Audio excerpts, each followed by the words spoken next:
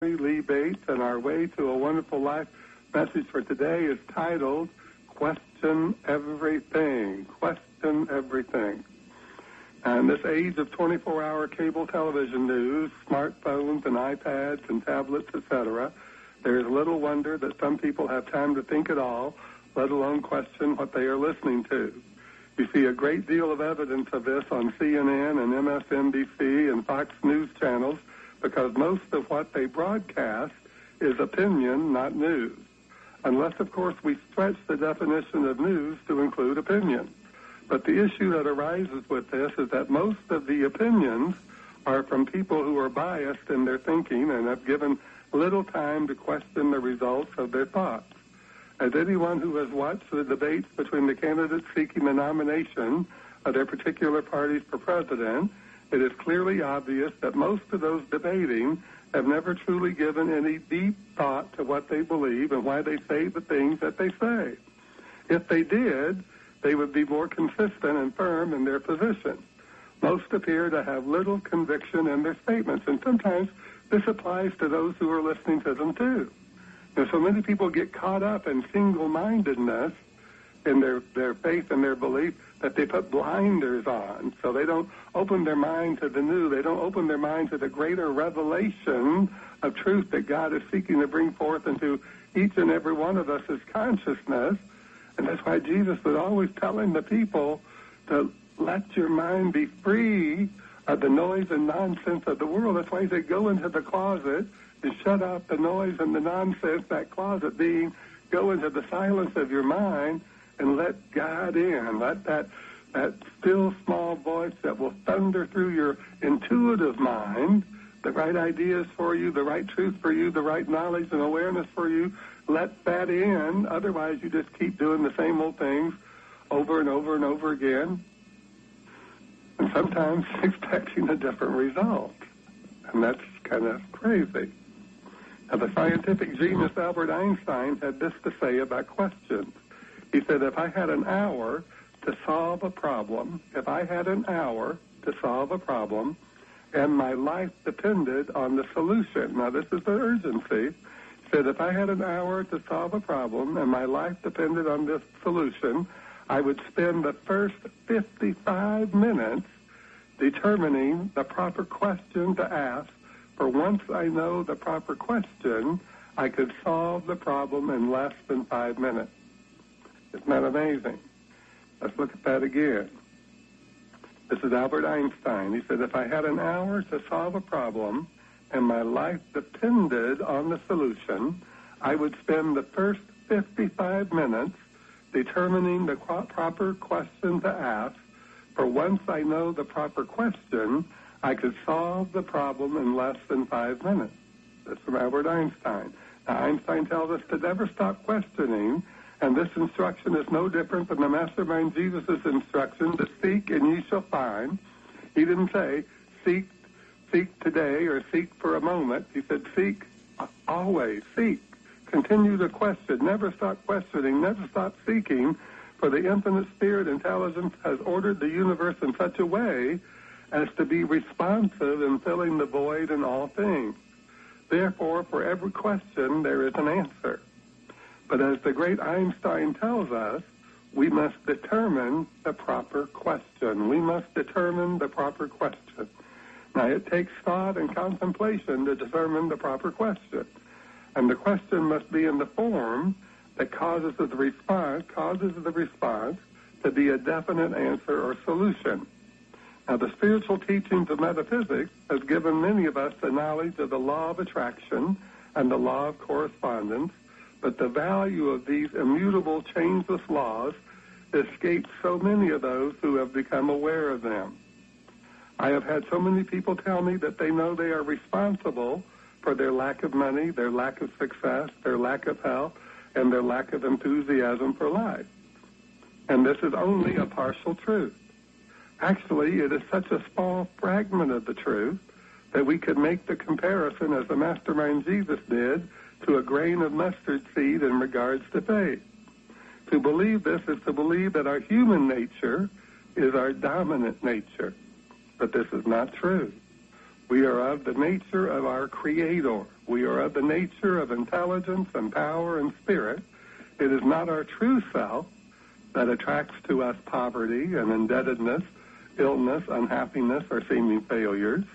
If these conditions are what we are living through, it is because we have allowed ourselves to believe that our human nature is our dominant nature, and therefore we have lost touch with the truth about us. We have created an illusion of separation where there is none. We have created an illusion of separation where there is none. So let's go back and look at those words again from the great Albert Einstein. If I had an hour to solve a problem and my life depended on the solution, I would spend the first 55 minutes determining the proper question to ask, for once I know the proper question, I could solve the problem in less than 5 minutes. So why does he say that? Because if we put our energy and our focus and mind on the proper question, the answer will come to us. For God, infinite spirit, infinite intelligence, has created a universe that responds to us by corresponding to that which we take into our mind as true for us. So if we have that proper question is going to be something that elevates our consciousness to a greater level of awareness so that we can realize the solution or the answer that we're seeking. So in these words from Albert Einstein, we find why most people do not realize the solutions, the ideas, or the answers that they need to experience the greater thing that they desire or dream about. It's not that I'm so smart, he tells us, but I stay with the questions much longer. It's not that I'm so smart, he tells us, but I stay with the questions much longer. And this is why so many of us fail to find solutions. We stop with the questions and fall back onto the problems in our thoughts. Einstein tells us, never lose a holy curiosity. Never lose a holy curiosity. Curiosity must be aroused within us, and we can all do it. We can all do it. We just must want to know why we believe what we believe, not why we attract struggles in our life, not why we let in illness and dis-ease. We must have a curiosity that is on fire with the desire to obtain the answers to our questions, and we must be willing to be so persistent in staying with the questions that nothing or no one can convince us to give it up,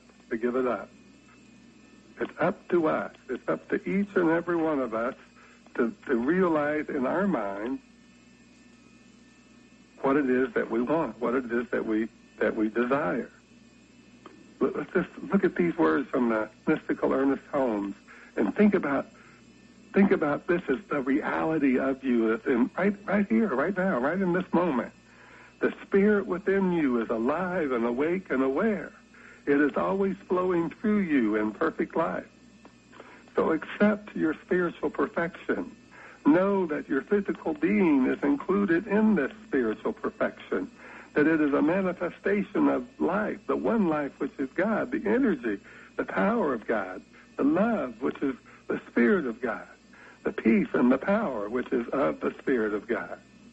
Know that this day in which you live, this present time which is now, can be perfect, for he perfects all things which concerns us.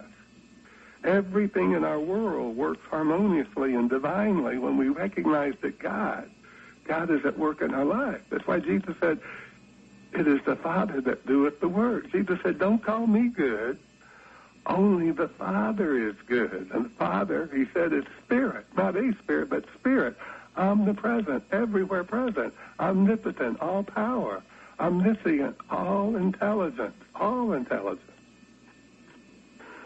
So let's know that we can live in the completeness of this present moment. And let's know that the all-wisdom of God will guide us and the all-power of God will protect us. And that the all-presence of God goes with us no matter where we may be. And let's begin to accept all that we have hoped for and believed in. And let's tell ourselves there's nothing in us, there's nothing in me and you that can doubt that good will make its appearance in our experience. There is nothing in us that can dissipate our faith and dim its clear realization as long as we hold true to the truth that all is God and all is good. All is God and all is good. Not the God of traditional religion, not the big guy in the sky God, not the God that's a chess player. So many people think God is a chess player, that God will move people around to do whatever it is that people want them to do. So we have no control over anyone or anything outside of our own consciousness, our own experiences of life as we think them to be in our mind. If we think we're a failure, then we're going to get the failures. If we think we're subject to disease, then we're going to have the disease and the illness. If we think we're subject to poverty, we're going to see poverty show up somewhere in our life. But we have to find our way through to that greater thing. Jesus said the kingdom of God is within you, not low here or low there. But how do we get to that kingdom? And Albert Einstein is telling us we get to that kingdom, that realization of the right solutions, that realization of the right answers, that realization to the right guidance and direction by asking the proper questions. What is the question? If I had an hour to solve a problem and my life depended on the solution, I would spend the first 55 minutes determining the proper question to ask. For once I know the proper question, I could solve the problem in less than 5 minutes. Now, he's not telling us that he can do something that we can't do. He said, it's not that I'm so smart. He said, but I stay with the questions much longer.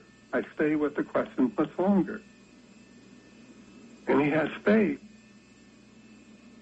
that our mind is connected to that greater mind, that greater intelligence, which is God. That greater intelligence that already knows all the answers to everything, that already knows that we must lift our awareness towards solutions. We must lift our awareness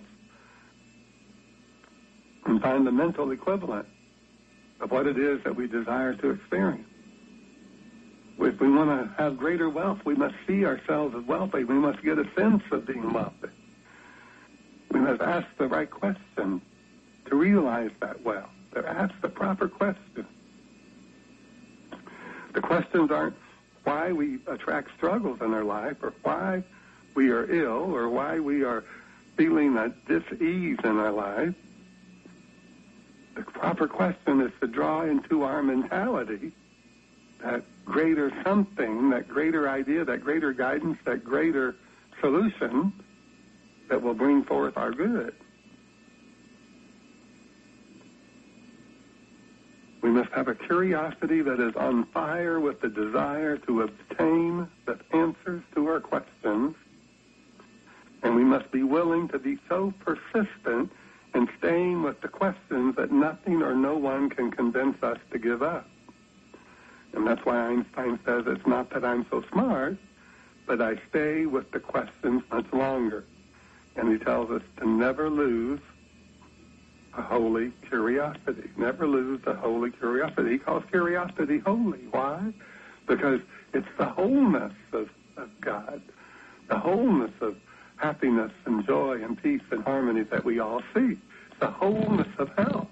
We don't want to heal our hand if our hand is infirmed and then struggle with a foot that's infirm. We want the wholeness of health. We want the wholeness of prosperity. We don't want to pay one debt and then have something else come to us that we don't have the money to pay. We want to have the wholeness, which is the holiness of the Spirit moving through our mind, our heart, and our soul, the wholeness of the Spirit, bringing forth the right ideas that prosper us, heal us, and bless us, bringing forth the wholeness of the Spirit and all of its intelligence and power necessary for us to know and know that we know that our good is guaranteed, that our good is available to us, that each and every one of us have within us that right thing.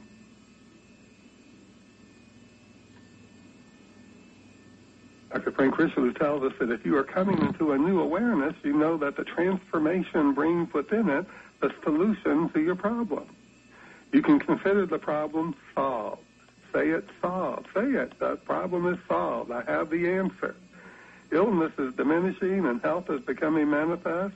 Lack is finished and the flow of abundance is coming into your living experience.